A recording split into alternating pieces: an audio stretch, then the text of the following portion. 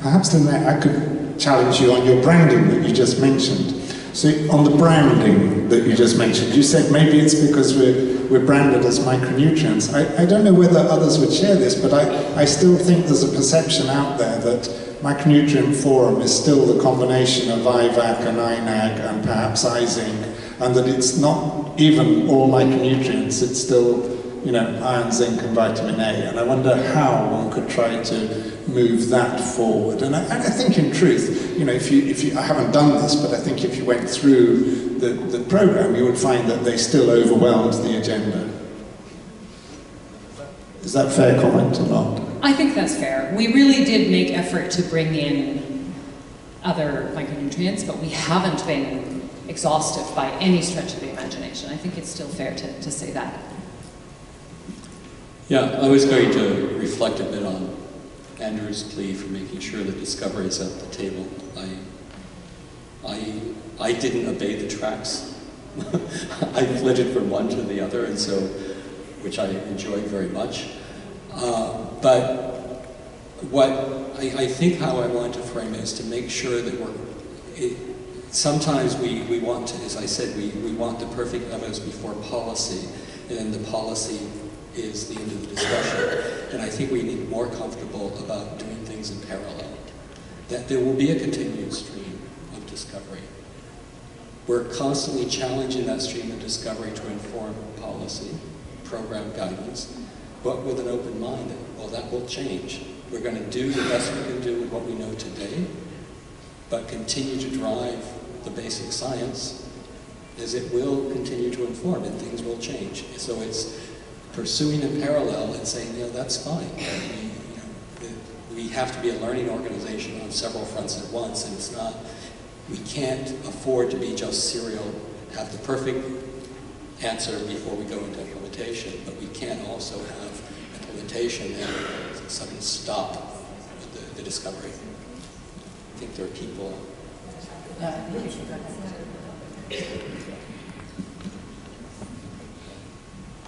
Yeah, well, Andrew, you know that I always agree with you.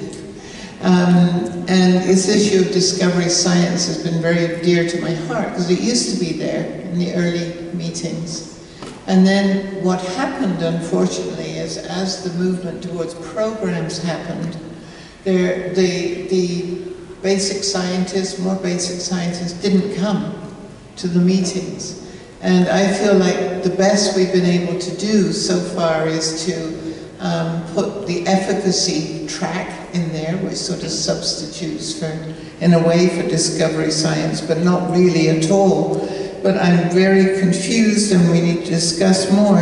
If we're going to increase our branding to have 3,500 people at this meeting, we're going to open our aperture to do science in the way that nutrition scientists do it. How are we going to fit this all in? We're already struggling with everything there is to do, and it's almost like the whole area has grown so much that we need to really think hard about how to restructure it. Because I absolutely agree that we're missing more of the discovery science that is needed here now. Thanks. So please introduce yourself, and if there is a question, suggest who you might like to answer that question. Hi, I'm Tiffany Duque. I appreciated your comments, Lynnette, and just had a couple of observations or thoughts on what you mentioned about the Latin American community. I've been working in Colombia for almost 2 years now, and I thought it was very interesting what you brought up, and I was happy to see a couple of Colombians here, but really when I mentioned it to people, people weren't familiar with it or hadn't heard of it. And I think one thing is what you mentioned, that micronutrient can be very specific to people, and even people who are working in some ways with micronutrients maybe think that they wouldn't be interested in what's going on here, even though I personally think that it does capture a little bit broader, and maybe that is something to think about. The other thing is I think it's very expensive for someone to come from some of these countries. I don't know how it compares to like SSLAN and ICN and things, but I think cost is a real issue for people coming from academia or small NGOs, people who are doing big projects in developing countries but don't make that list of low-income countries for any sort of subsidization. So it's expensive to travel and fly and hotels and $650 registrations.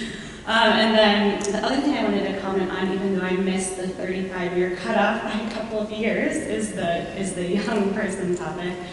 I think, and then another panelist mentioned the IBAC and IMAC, and I think that speaks to the years gone, and younger people wouldn't even know what you're talking about, specifically when people use those kinds of acronyms. So I just feel like I came in on the end of those, so I do know what you mean, but I think a lot of younger people would not know what those things mean. And so I think when we're thinking about rebranding and how can we capture those young people and what's exciting for them, I think one thing is the discovery science, and one thing is thinking about the scope, one thing is thinking about the cost, but then also how do we get those people here with the ideas and the innovation and the excitement and the enthusiasm. So anyway, just a few observations. Thanks. Kathy Swan from Helen Keller International. And I come at this from the lens of a manager, not a nutritionist. So two thoughts building on what was just said, what panelists have said about broadening the lens. I come to this not from the world of nutrition, and I've always wondered, honestly, why is it the Micronutrient Forum instead of the Nutrition Forum? We're talking about nutrition. And I have colleagues at other hunger and nutrition organizations in New York who said that meeting's not for me, it's all about micronutrients. So just to the branding point. I also wanted to build on what Sean said about the sense of outrage. And one of the sessions, I have to say one of the very few I thought was way too short, was probably on Monday. That was an MI-sponsored session, and there was a guy who spoke for 5 minutes, at most I think, from Brookings, who talked about how nutrition gets 1% of all ODA. And then he shows how valuable nutrition is, how it's essential to development, everything we all know. And he said, clearly you guys are not doing a good job in terms of advocacy and getting the word out there. So you had the elevator pitch, which I didn't go to, but I heard from a lot of colleagues that it was really exciting. Why don't we next time do one that is the elevator pitch for how do we solve our PR problem? How do we sell nutrition? Why are we only getting 1% of ODA, given what we all know nutrition does? So I would say that would be a good brainstorming session for another time. Thanks.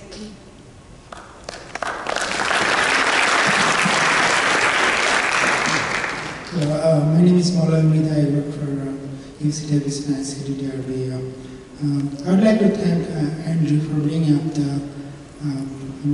issue of basic science, and also particularly inflammation and how it is linked with nutrition.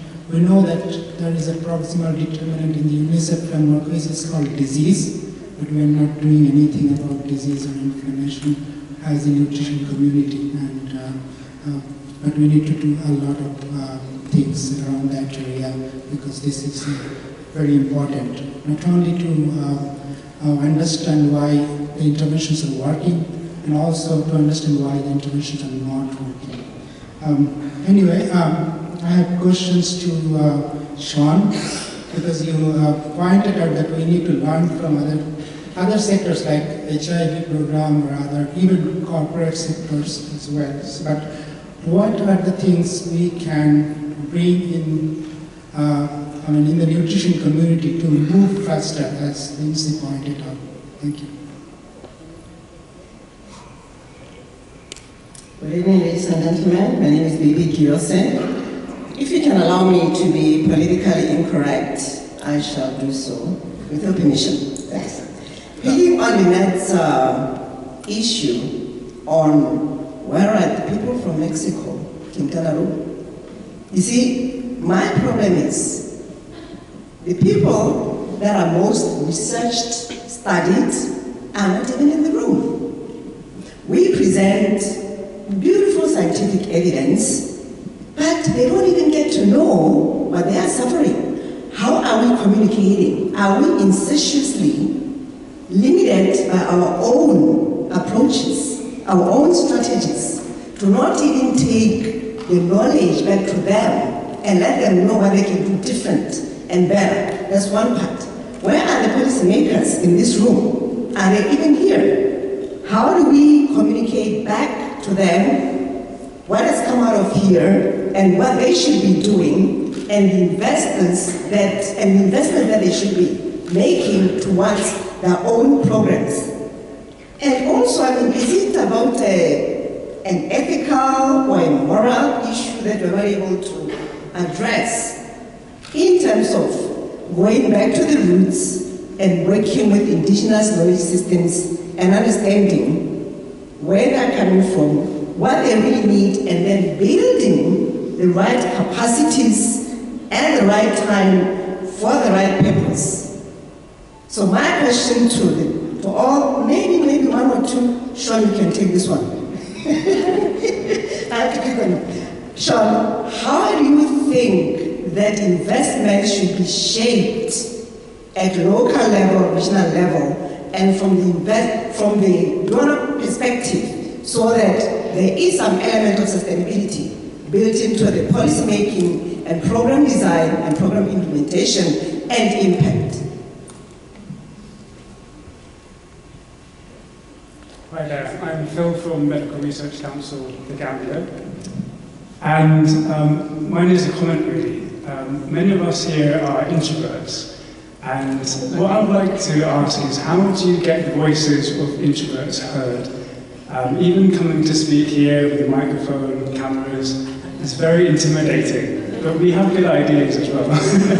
And just, I guess what I was thinking about was your comment on how to get younger people more involved. And maybe there are some ideas as to how you can let other people's voices get heard.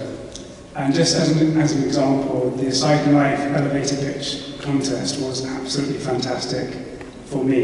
It allowed my voice to be heard, and I was so motivated by the feedback I got. So there might be some ideas you can have in how you might plan a conference. I can give you some suggestions later. Thank you.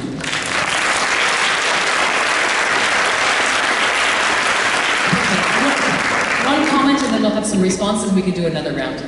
Hello, before presenting myself, I will ask you not to kick me out because I'm not this person. This person is my dad, and I'm just invited. I come from Mexico City, and I'm here like an accident, but I really work in Amnesty International in Mexico. I didn't believe that this forum is going to be interesting for me, but after coming, like sneaking into these conversations, I believe this was very interesting. I'm not a scientist, but I'm really surprised that I didn't hear before the forum before. And my question is, why are my people from Amnesty International or other NGOs involved here in addressing nutrition as a human right? And why are not you at my workshops in Amnesty International addressing the same problems? And I think that there's a structural problem here that I can see, and that is we have a discrimination between the scientific community and the rest of us. The social sciences people and researchers, and I believe that I will encourage you to break down all those walls between the scientific community and the rest of the community, because it's not so hard to understand. First of all, maybe I will make mistakes in the technical and more scientific aspects of it, but we all share the same problems, and if you go out of this very forum, you will see kids in the streets with nutritional problems, and I believe that the first step for us as like a privileged sector of societies is to bring down that division between the people that know how to do it and the rest of the world, because that's part of policy making, and that will be my comment. Thank you very much.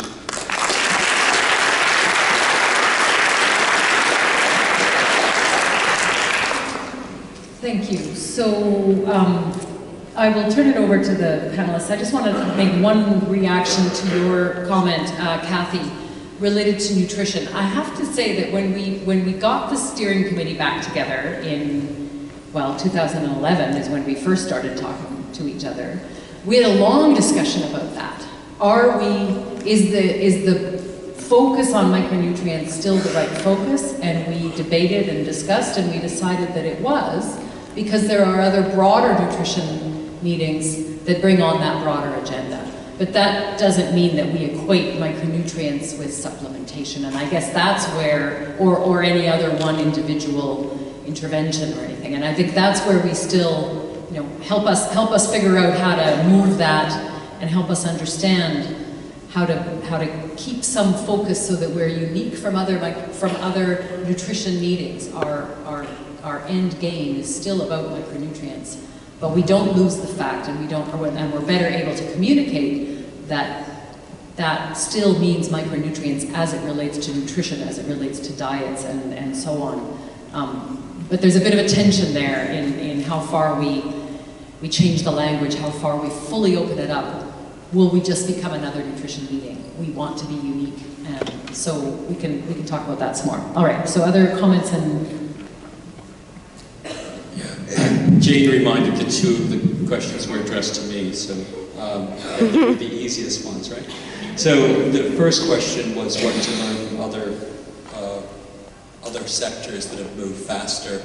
I was reflecting specifically on, I think, what are some things that are relevant from HIV or not relevant.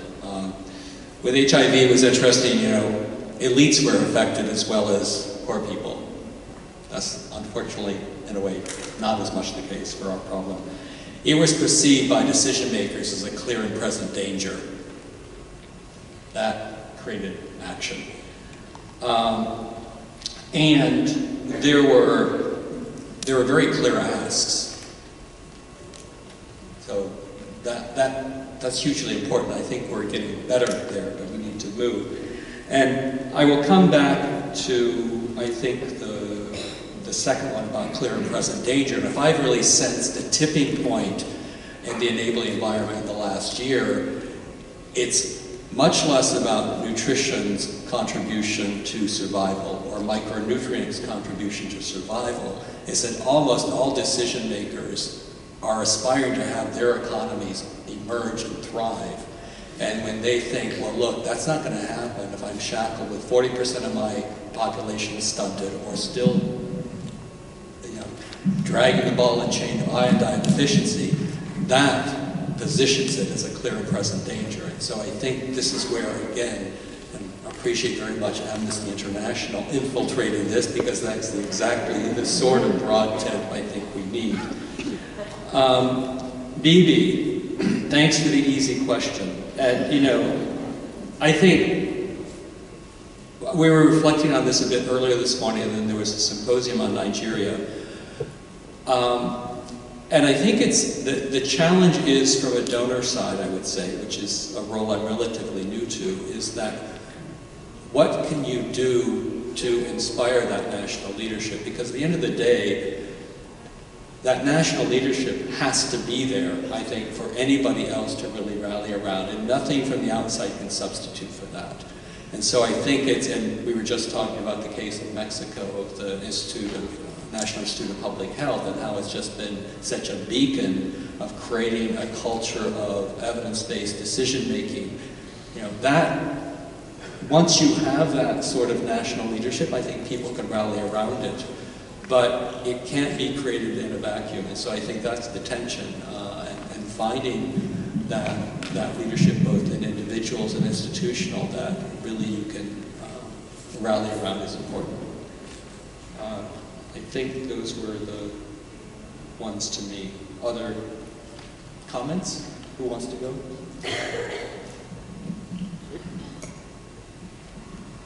As a communications person, I really also want to say, I think we've also been fairly harsh on ourselves as the forum.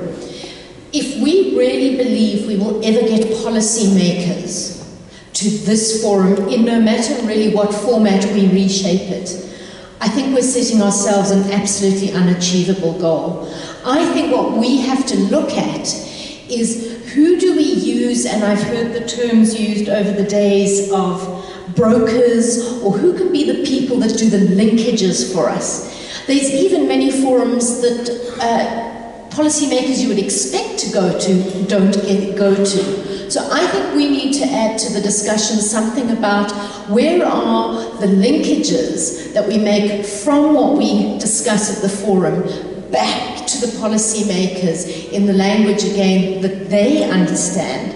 The expectation that they will ever come to the Micronutrient Forum rebranded, unbranded, disbanded is, I think, actually very unreal, and we're being too hard on ourselves.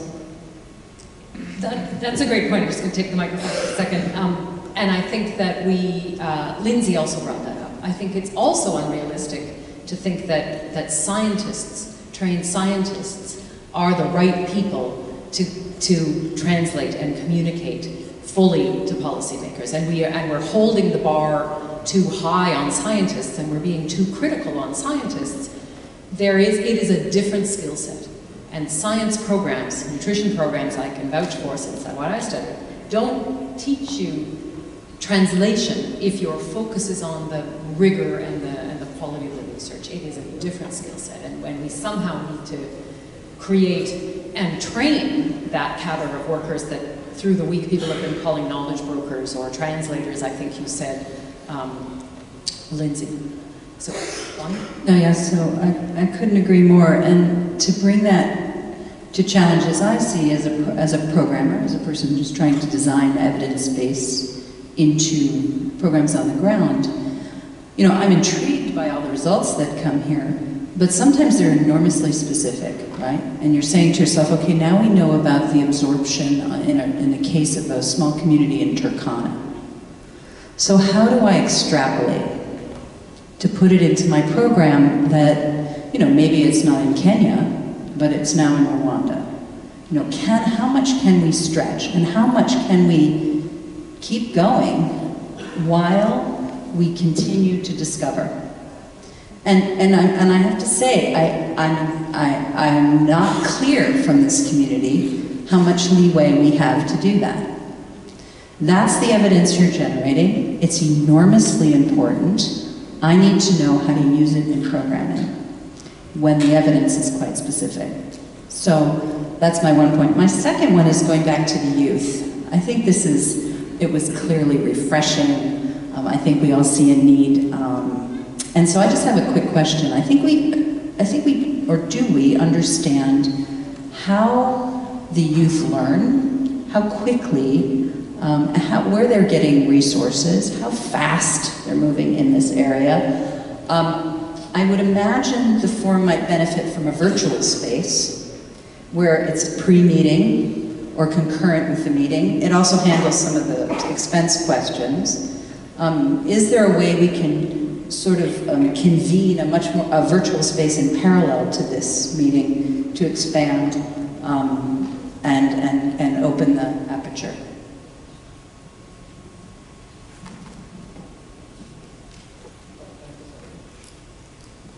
Yeah, precisely because what Jane said, you said, I mean, it is true that it's very difficult to ask someone who's studying in a field as a scientist, and you have your language and you have your ways. It's very difficult to then ask that person to translate that and go and meet the policymaker and then convince them. It's not that realistic. However, it is important to have that bridge, and it is important that that communication it is there. And sometimes, according to the way the forum thinks about success, you can get to that. You can are successful because of that or not. So imagine that you say, well, we think that this forum is a successful one because of so many people coming here. That's a way of putting it. Another way of putting it, a complementary one, is, well, a forum will be a success if we are able, through various channels, in the next year, to reach various policymakers. And these policymakers made a change in their countries because of our knowledge in the forum. If that is your indicator of success, then you need to change your forum and include as part of the forum, not in these rooms for the 3 days, but over the year, another type of people, the brokers, that those are the ones going to channel this very fruitful information to other people. So it depends on what do you mean by success in the forum? How do you measure that? So I'm going to give you back a question before we leave that thought. Since you're the Director of Evaluation of Social Programs, how do you, as Coneval, do you try to measure, do you have indicators, do you have a measurement framework to measure the success of the research that's done? Yeah, well, that's a very good question, because what we do is we evaluate social policy. And in order to do that, we hire scientists, various types of scientists, including, of course, our friend from INSP, and then we have the findings there. But our main indicator for us is not the number of evaluations done and finished. Our main indicator is the number of improvements made in public policies, specifically in social policy, due to our evaluations process and findings. And therefore, what we have to do during the year is we need to track all those changes in programs, in strategies, in the federal government, in the state government, and therefore every year we have, I can give you right now, the number of changes done due to our evaluation process. And when we do that, then our main goal is not only to produce the knowledge, but we need to have brokers to convince these guys to use it. Because if we don't have it, our indicator will be always in zero. We should have had you in some of our monitoring and evaluation sessions. And I know there's more questions, but I do want to check in with Juan Rivera to know what our timing is in terms of the arrival of the Secretary. We want to go flow through into the next session. Just a quick check on time.